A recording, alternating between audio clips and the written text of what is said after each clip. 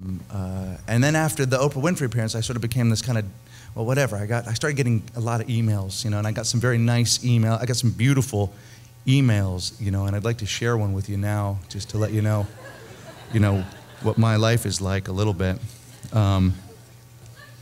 Starts off, "Dear Greg," it's a good start. "You're a fucking idiot." Whoa, whoa. "What makes you think you know every guy in the world?" "Just wanted to thank you for getting my girlfriend mad at me." Dick.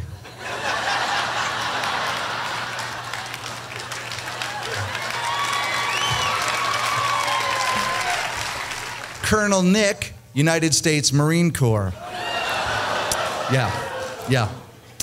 "P.S. Who the fuck do you think you are?"